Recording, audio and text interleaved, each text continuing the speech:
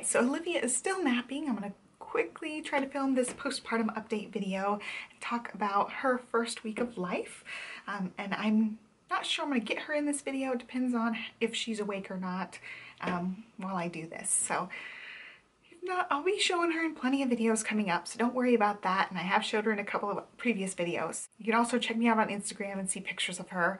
So really quick, I just want to talk about how I'm recovering from my C-section and how she's doing with her first week of life. So officially, we are 1 week out from the birth today, and so far I feel pretty good. The first couple of days after my C-section, I was really sore. I'm still really sore if I move certain ways, but overall, like if I'm just sitting or I'm walking around, I'm not in a lot of pain at all. And I do have pain meds I can take as needed, but I haven't needed them very much, though.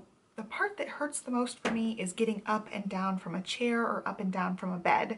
And in bed, I'm still sleeping propped up on my back like I would sleep in a hospital bed. I cannot sleep on my sides at all. It just pulls too much on my incision and on my insides.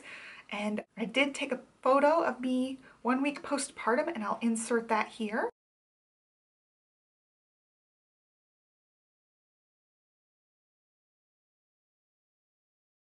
I'm still pretty puffy and pretty swollen. I feel like after my surgery, I was way more swollen than I was before my surgery.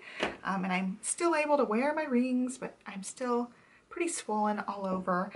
But I feel like I'm thinning out just a little bit better, and I definitely don't have as big a baby bump or anything as I did when I first had her. I looked about 6 months pregnant when she first came out, and now it's starting to go back down a little bit. So I am breastfeeding, and breastfeeding is going great. My milk has come in. My boobs right now are pretty sore because they're a little bit engorged. My milk, still has to regulate itself, and right now I'm overproducing. I have been pumping once a day, and I've been getting about an ounce from each boob. I've only been pumping for a couple of days since my milk came in. I'm engorged. I've got about 6 ounces in the freezer total, which I was really proud of.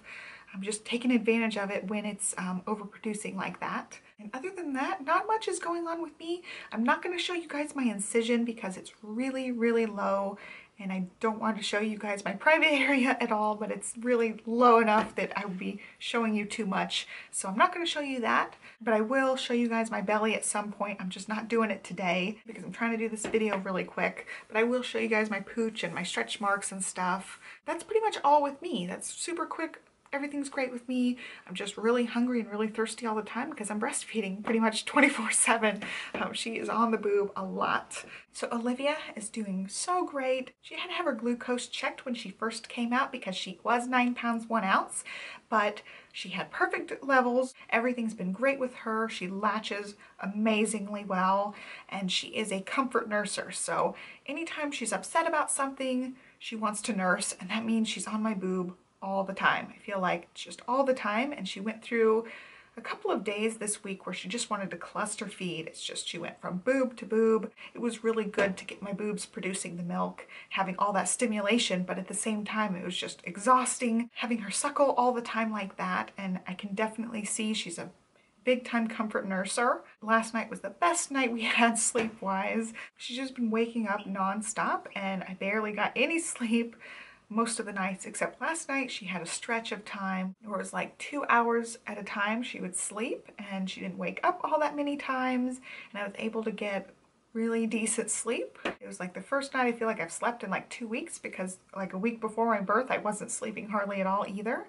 So it was really nice last night. I hope she keeps it up and she's able to sleep good through the night for most nights so I can feel a little bit rested.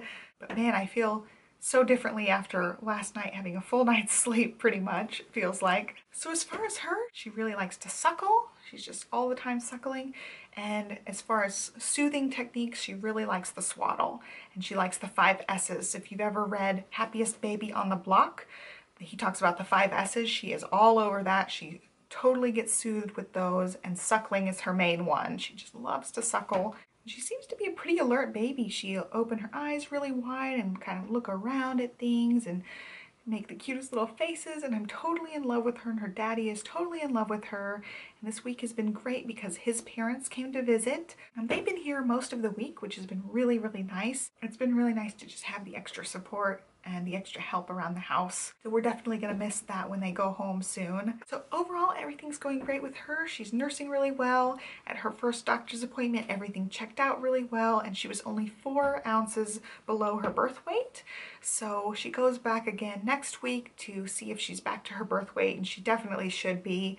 Babies are supposed to gain about 1 ounce a day at this point. I'm pretty sure she is because she nurses all the time.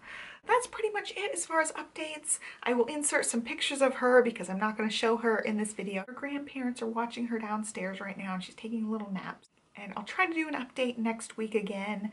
And I'm going to be probably delayed at putting these up, but I'll try to film them in real time and just edit them as I can. So yeah, that's it. Be sure to follow me on Instagram because that's where I share lots of pictures of little Olivia. And be sure to subscribe here so you know when I update. Thank you so much for watching, and I'll catch you guys next time. Have a great day. Bye.